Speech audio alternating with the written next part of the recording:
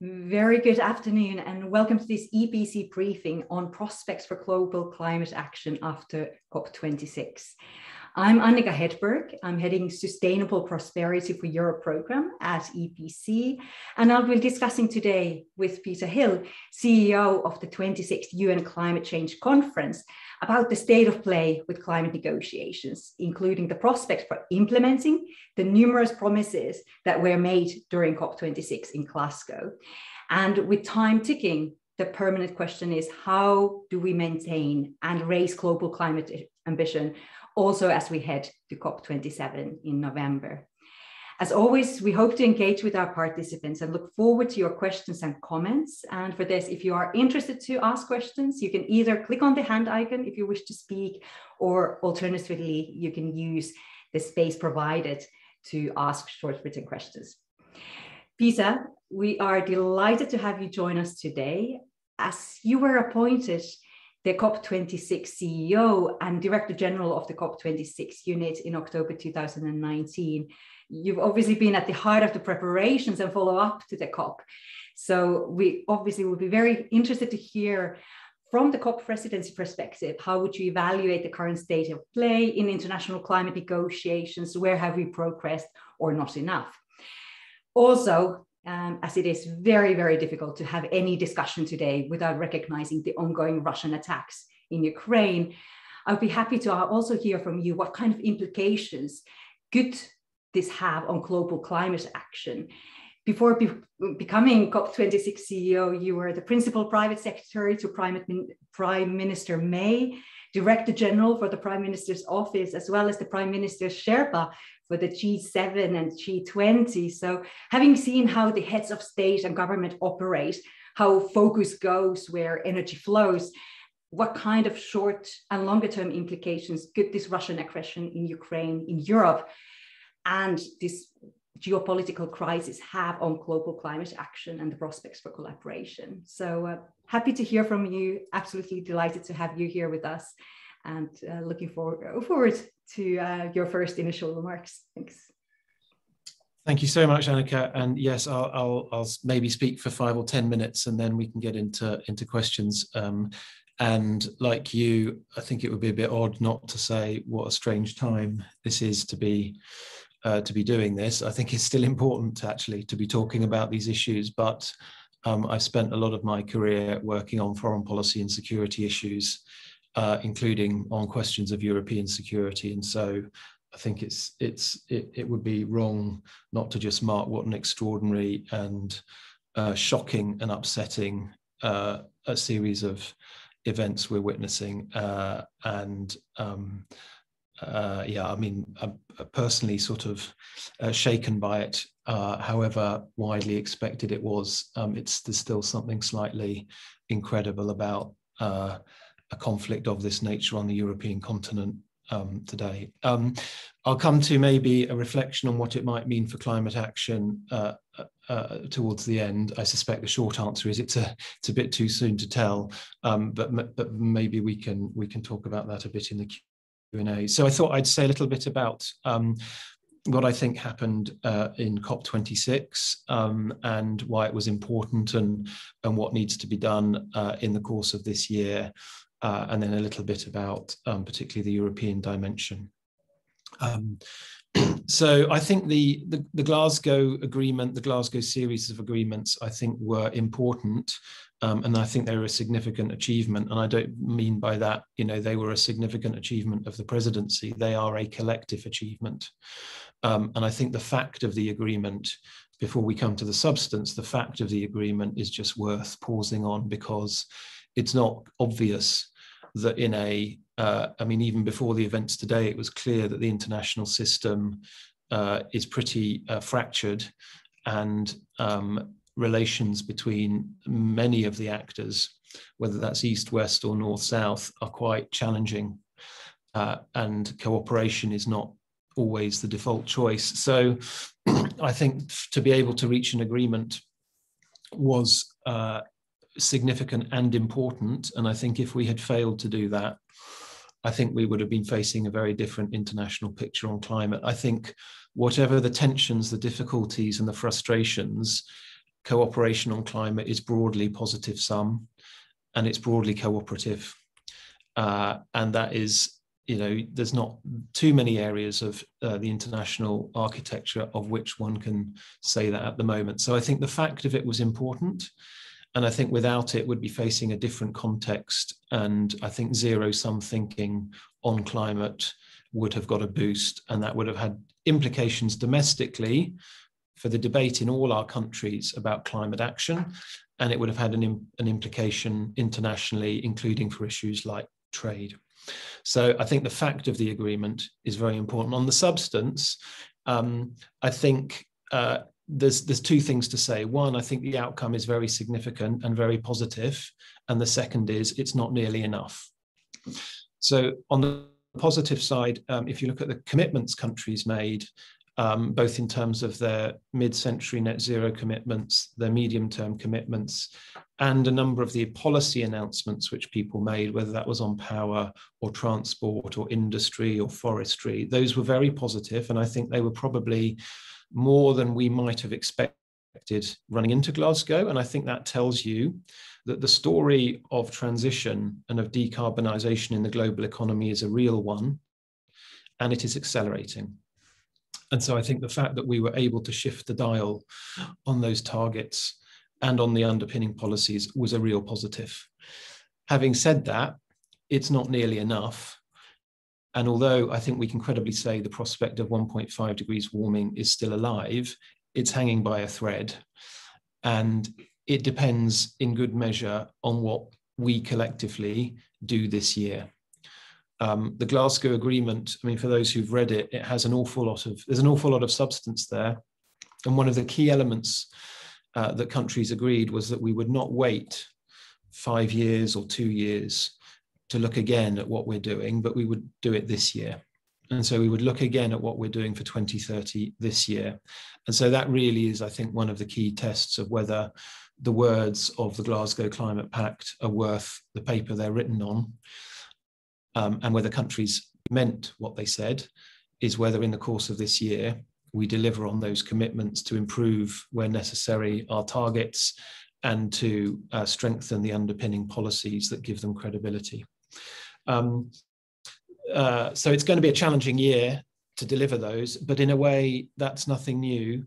And nothing difficult is ever easy. Also, nothing important is ever easy. So I think the job of the presidency with our partners is to carry on encouraging countries down that path. The second aspect of Glasgow was what we said and did on a number of the issues that most affect vulnerable countries, and I particularly pick out the issue of adaptation, where I think we made significant progress, including on the question of finance, with a commitment to double adaptation finance by 2015, on setting up a work programme to define more clearly progress towards the global goal on adaptation, on loss and damage, as we all know, a very difficult, contested issue, where we're starting a programme of work. And of course, not everyone got what they wanted on it. And some of those differences and difficulties are not going to be resolved easily, but where we're starting the work to try and understand better what do we mean, what are the losses and damage, and how can countries be supported in addressing them. And then the broader issue of finance, where we fell short in meeting the 2020 commitment on the 100 billion, but we nevertheless managed to put together a credible pathway for meeting it by next year at the latest. And I think you started to see some progress in the engagement of the private sector in mobilizing private finance, because it's clear that there's never going to be enough public money. And we have not done well enough collectively at mobilizing private finance and turning the very large sums of private finance that are looking for green investments into real world investments in green projects in developing countries. And there was one particular example of that you'll have seen at Glasgow, which was a transition partnership with South Africa between a number of countries, which is the start of a long-term commitment, I think, to that process and that relationship. While I hesitate to use the word model, because every situation is different. I think that idea of bringing together partner countries, those who wish to decarbonize and accelerate their decarbonisation, with donors, with the international architecture and private donors and private finance, I think is one that we are looking with a number of partners at how we might expand that in the course of the year, because it's essential that those who want to accelerate their climate action have the support to do that, and they feel that is real rather than simply headline numbers. And then, of course, very importantly, going to my first point, closing the rule book, which I think was not obvious. And for many people, these are sort of slightly esoteric technical issues. I'd just say two things. Firstly, they do make a real, so questions of transparency and the functioning of carbon markets do make a real difference to whether one can credibly say we're on a path towards 1.5. And the second is, if the world is unable after 5 years to reach an agreement on these issues, what would it have told you about the state of the international climate system? So I think for both those reasons, closing the rulebook was really important. Last two quick points on sort of partnerships. For us this year is very much about delivering on what the Glasgow Climate Pact set out. That's incredibly challenging. We know the context is, that as ever, there will be different things in the context, whether they're to do with, gas prices, concerns about energy security, geopolitical tensions. It's not to say that those aren't important, but in every year you want to progress climate action, there are headwinds. And there will be headwinds in 2022. And the job of the presidency with partners and others is to try and move the ball down the pitch. So particularly this year, I would say our partnership with Egypt as the incoming presidency will be very important, and we're working closely with them, with our German friends and their chair of the G7, and with Indonesia in the chair of the G20. And lastly, I'd just say a word about the role of the EU and European partners. It was very important in the run-up to Glasgow and at Glasgow, both in terms of the ambition that the European Union was setting out in terms of its Fit for 55 ambition, in terms of the support that we felt we had at Glasgow for progressing towards the outcome of the Climate Pact. And certainly I've worked extremely closely with many, friends actually, who I've known for many years in the Commission and the institutions over the course of the last 2 years in trying to progress that. And I think the delivery of that package, however, whether it's this year or takes a bit longer, the delivery of that package is going to be extraordinarily important in demonstrating that targets are backed up by action. And the partnerships of the European Union and European member states with other key actors, I mean, one could name them, but I'm sure you can imagine who they are. The partnership with those countries to persuade them as well to accelerate action is going to be really important. And the very close working that we've had with our European partners, I think, will be an important element of 2022. Annika, I've probably talked too much. I'm going to stop there. And I'm happy to take any questions on that. I'm also conscious that there's many issues that I've not covered, and as far as I'm able, I'm happy to pick them up. So over to you. No, thank you, Peter, very much for this introduction and providing this overview. And for the time being, I don't see any hands up. I don't see questions, but maybe I'll just start and let's see if we can get some additional questions from the audience. You yourself, you said that the prospect for 1.5 degrees limit is hanging by a thread. And indeed, we see that many are very afraid that we are not on track towards achieving the goal of limiting global warming to 1.5 degrees of Celsius, that we are not on secure path on achieving global net zero carbon emissions by 2050. So certainly the pressure is on, and this discussion needs to continue. And obviously we need to find all the ways, the channels, possibilities to keep the momentum on. So also from that perspective, very delighted to organize this discussion today, because certainly the pressure is on and it will not disappear.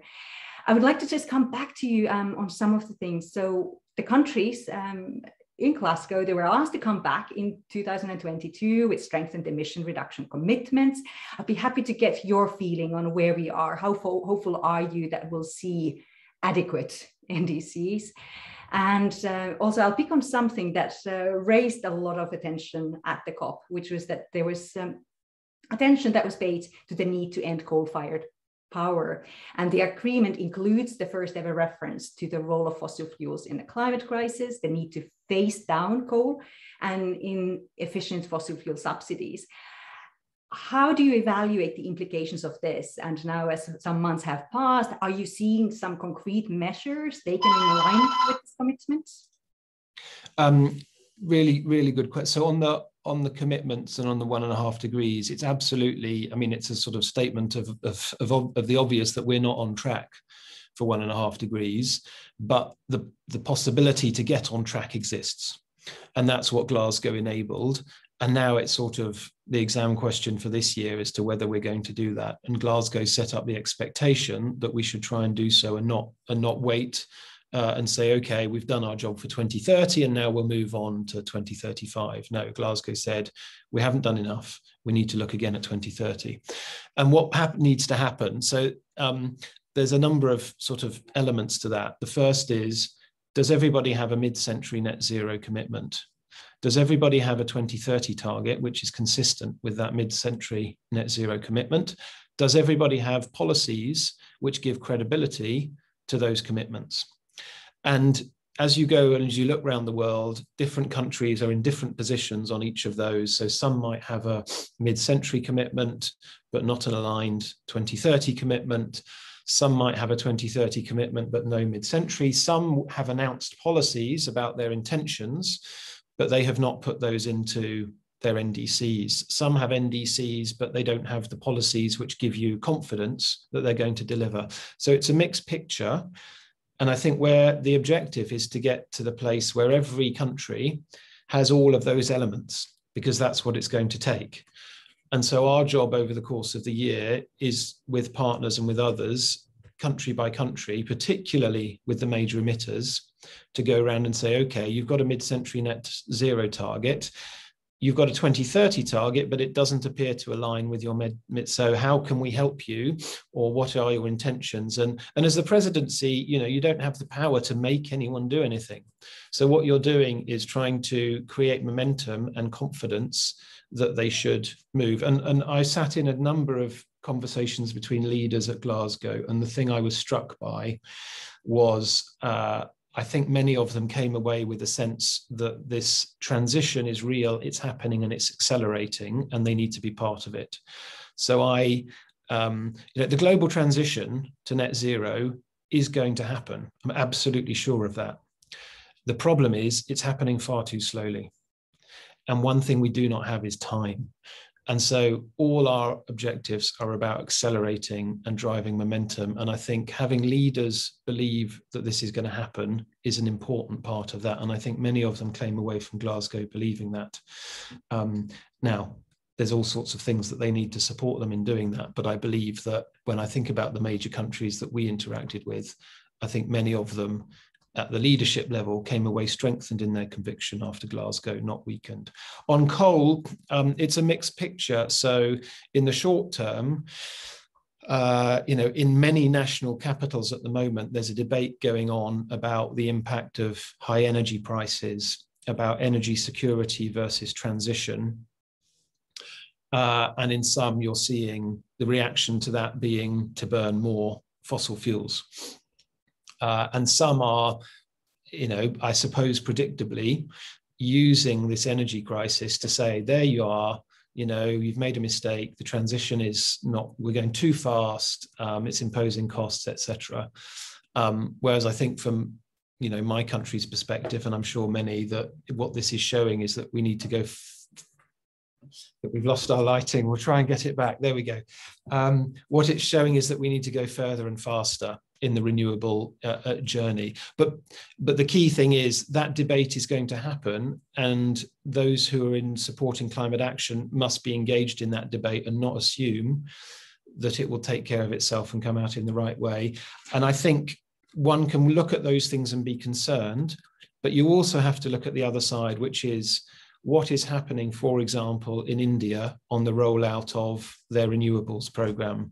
What is actually going to happen in the course of this year in China on the construction of new coal plants and on the phasing of out of old coal plants. So I think in the course of the year, we will see how far countries are serious about the commitments they made. And although there are in the immediate term some things that are not encouraging, I haven't given up yet the hope that when countries said they were committed to phasing down coal, they meant it, and that whatever the temporary debates that a number are having internally, by the end of the year, we will have seen that the plans give reason for optimism, because as we all know, if you can't accelerate the phase out of coal, keeping 1.5 degrees alive is extraordinarily difficult. Absolutely. And obviously this challenge with the fossil fuel subsidies, it is a challenge also for Europe. We are significant subsidizers of fossil fuels, and this whole question around the transition and the balance remains very much live in Europe as well. I'll pick on and actually provide a good link to some of the questions that we had. So we have a question from Emily Strupp on how can we continue to ensure high climate ambition across Europe in the context of high energy prices and conflicting pressures of where to invest limited funds. And we also have a question from Rachel Simon, who recognizes the role that especially private sector can play in shifting finance flows. And the question is that taking the huge role of the UK and other developed countries in global financial services, how should we address this? And could you comment on how action to shift global financial flows can be brought into the UN FCCC arena, and how the UK should be aligning its domestic policies with 1.5 degrees, for example, with UK taxonomy? Well, there's a lot there on the high. What to do in an era of high energy prices? I mean, I think one of the things is you have to engage in the debate in every sort of political entity, constituency, country, region, because there are those who are arguing that the energy crisis and high energy prices show that the transition is happening too fast. And of course, there is a scenario in which if you constrain supply before you have sorted out the market, you could get disruptions. But nevertheless, I think for us, the main message is we need to build out renewables faster.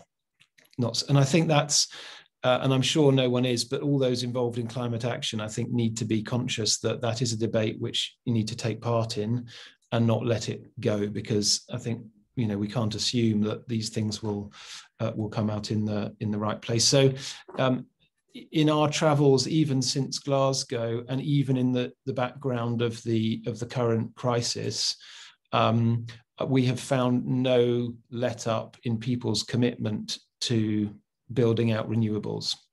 So whatever noises that we're hearing, I think we are still finding that commitment to accelerating the build out of renewables is strong, and it's partly just a simple economics question now, which is compare the price of wind and solar to coal and increasingly to gas.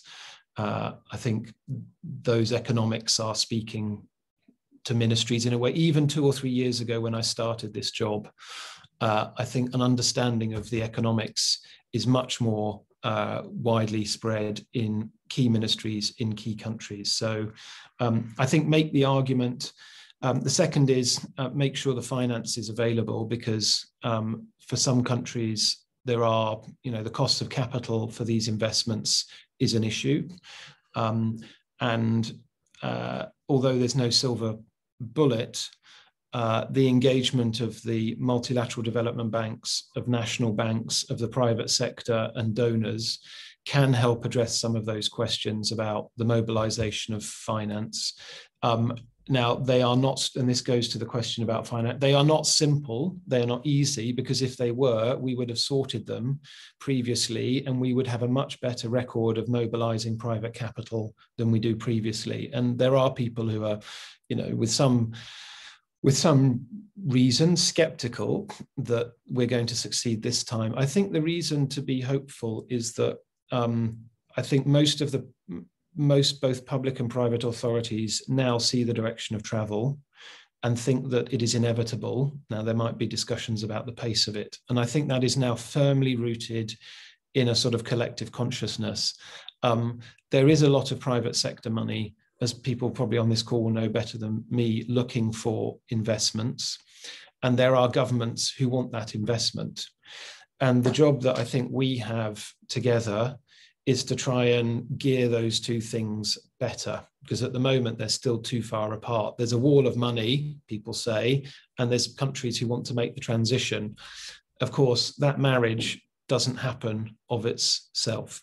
So one of the things that I think the country partnerships and the country platforms which are being discussed in the G20 can do is both in general and specifically say, how are you going to bring to bear public finance to de-risk investments, to bring in the political commitment and the regulatory changes that partner countries need to make so that private finance is able to be mobilized at a greater scale.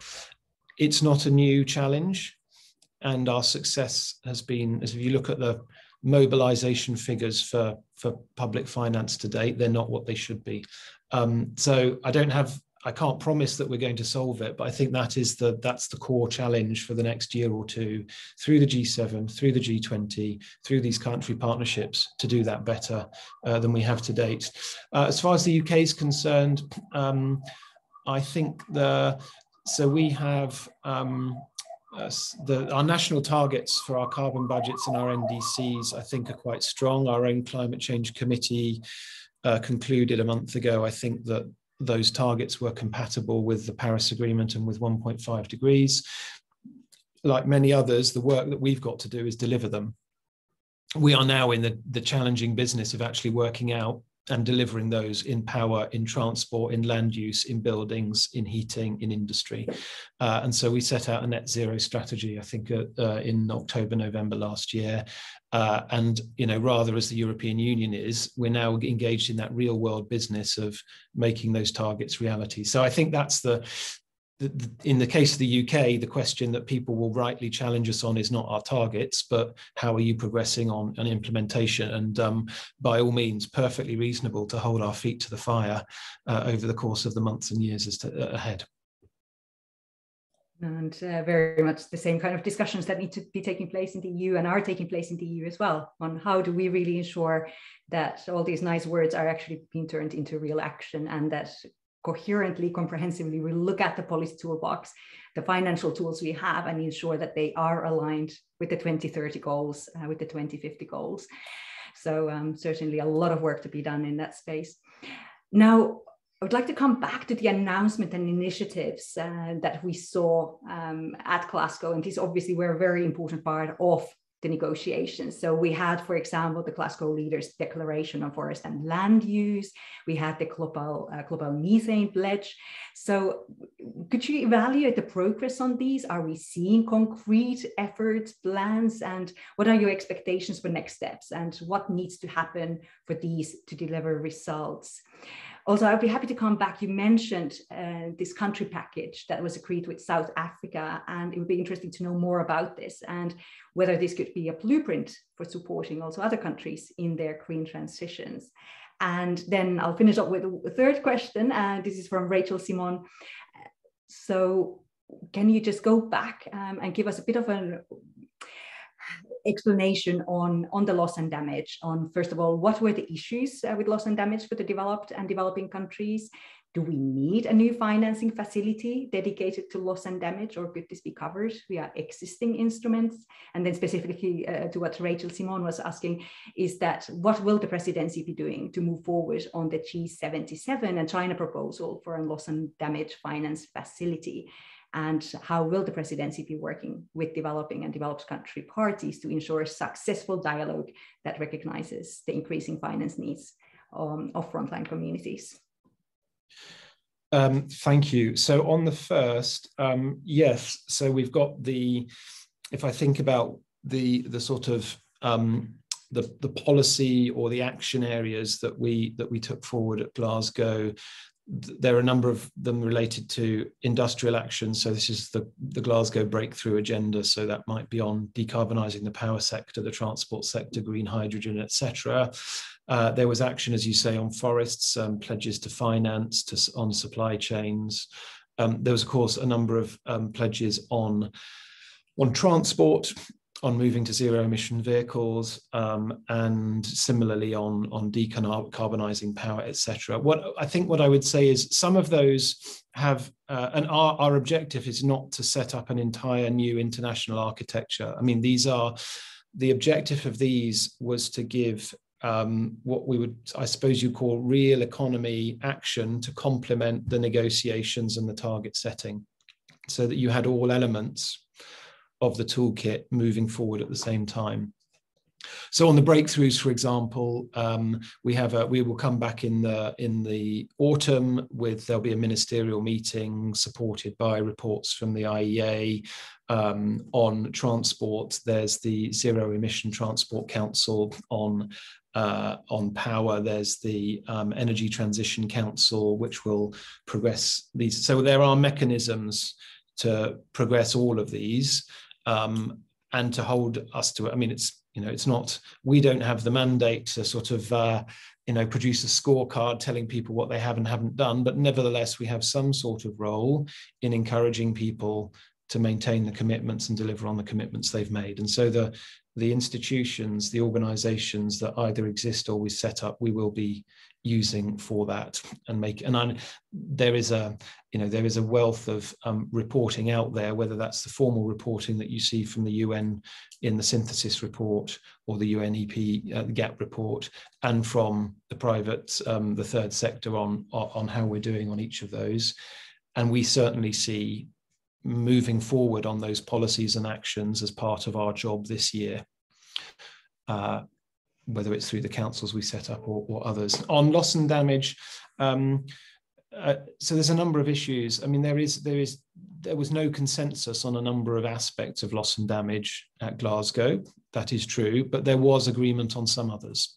So I think one can choose either to focus on the things where there isn't an agreement or the ones that there is, and we are focused on those where we could reach agreement. So there is quite a lot of, Glasgow says, I think, more than any previous COP about the issue of loss and damage, about the greater support that is needed to address loss and damage. It says something about what the Santiago network needs to do and the support and funding that it will need so that it can support vulnerable countries in identifying, which I think is where we need to get to. The debate about the fundamental debate, which for some countries is the key one, about issues of funds and compensation. I've no doubt that will continue. It remains quite contested. And at the moment, it's quite hard to see that there is going to be an agreement on some of that. I may be wrong, but it looks to me quite contested. But certainly that was the experience at Glasgow. So as well as having a Glasgow dialogue, which provides a format to have that, we need to make progress on the more specific issues, which is where I don't feel we've collectively yet got where we need to, which is, what do we mean? What in particular localities are the issues? What support do countries need for identifying them? And then what support do they need for addressing them? And I think that's, in what is a contested and controversial area, that's one area where I hope we can get to, we can, over the course of the next, certainly the 2 years, which is the window for the work programme on loss and damage, make some progress. Now, this is, first and foremost for the institutions of the UNFCCC to take forward, but our role as presidency is to encourage that along. It's not to propose solutions or to tell people what the answer is, but it is, as far as we can, to encourage parties to engage constructively with that, to try and find the scope of a possible landing zone for this year, and then no doubt the presidency will take it on next year. So I think funding is going to be clearly going to be part of that debate, support for these activities. And there will no doubt the debate about something called a fund will also come up. We couldn't reach agreement on that in Glasgow. As I say, I think that will remain a very difficult issue. But if that's the only debate that we have, I think we'll be doing a disservice to us all. I think we also need to progress on the practical action and identifying the needs, and then seeing where the funding can come from. And it was encouraging that in Glasgow, a number of countries said that they were interested in providing support to the Santiago network to enable it to get stood up and to provide the technical support that would allow us to get a bit clearer about what the needs are. Very good. And then on the South Africa. Yes, sorry. So I think the two things to say. First, I think this is a long-term commitment which partners are making to each other. So the plan that the South Africans are putting forward to transition their power sector to increase power generation from renewables and that's a long-term project, and so our commitment to them must be long-term. So although it was obviously one of the important moments in Glasgow, and it was something that leaders endorsed, I think it's a long-term commitment we're engaged in, and it was many years in the making. So I think the first thing to say is these things are complicated. They are significant for the country concerned.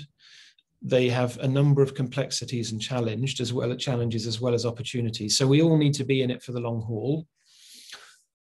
We have on one side a number of donor countries and institutions who want to support that, and at the moment the UK is playing the coordinating role. On the South African side, they have now put together a coordination mechanism, and I think are putting someone in place to be the main interlocutor in that process, and to set up some architecture so that we have a structured means of engaging with each other. Underneath that, there is going to be a huge amount of technical work about restructuring, about financial vehicles, about all sorts of things that I'm afraid are a bit far beyond my level of expertise. But these are complex system-wide challenges. So when we say, so the reason that's relevant is firstly to say we have to stick with it. And the second is to say that idea should inspire us in other places, but it won't be the model in the sense that whatever we do with another country or another region, it won't be identical. It will be around, we have a leadership, because this is where it starts. You need a country which is determined to accelerate its transition, and it needs support in doing that. So it needs to be led by the country concerned. So they have a plan to decarbonize their power sector. They need support. They need assistance, and not the UK necessarily, but the community can bring together a package of donors, banks, development finance institutions, and in time the private sector to support them. That is, I think, a model which we are exploring with a number of other countries, and I would expect that in the course of the year you will hear more about what those partnerships might be. Great, thank you, Peter. I recognize that we are shortly running out of time, so I'd like to finish up with two questions, big ones. Obviously, we started with recognizing the geopolitical situation and recognize that this could have shorter, longer term implications for also international collaboration. So kind of building on this, obviously you mentioned the role that EU and UK have already played in collaborating ahead, during, and I hope also after the COP26. So I'm happy to hear if you have any thoughts, additional thoughts on how you think we should be working together also as we head towards the COP27. But then obviously we have all these other major powers that will play a key role in getting on the right track: the US, the China, obviously of Russia. You mentioned India, but then we also have Australia, Saudi Arabia, Brazil. So just, I know we have limited time, but just to get your feeling as to the prospects for collaboration as we head towards COP27, and link to this also what needs to happen now if we really are to ensure progress ahead of COP27? And what do you think are the real big next stepping stones, milestones that we should be looking at? So I think people need to deliver on what they've committed to. I mean, that's the key thing. There's some pretty ambitious commitments in the Glasgow Climate Pact, and both we as presidency and those sort of externally need to be holding us all to account for delivering on those. I think that's the first thing. And that's true on the targets, it's true on the policies, it's also true on finance, and it's true on adaptation. So it's across the board. It's an extremely ambitious agreement, but it's not worth the paper it's written on if people don't stick with it. And there are always difficulties in every country at any moment. There are always difficult debates. That was true last year, it will be true this year, and it will be true next year. So we've got to engage with those and try and engage with the debates, whether that's on the political or the economic or the technical. Important moments this year, I mean, the G7 and the G20 last year were important moments. I'm sure the same will be true again. The UN General Assembly is always an important moment when China has a tradition of coming forward in recent years with important commitments at the time of the General Assembly. So there will be, as we tried to do in 2021, is not to see the COP as a single moment, but to see it as a point in the process and that many events in the course of the year contribute to it. So G7, G20, I mean, one could look at the international calendar, and I'm sure you will, and the spring meetings of the IMF and the World Bank. We as presidency will be, as we did last year, trying to use all of those moments to progress the agenda. On the diplomacy side, I mean, there's so much one could say. Look, I think our role as presidency with partners is to remind people what they've committed to.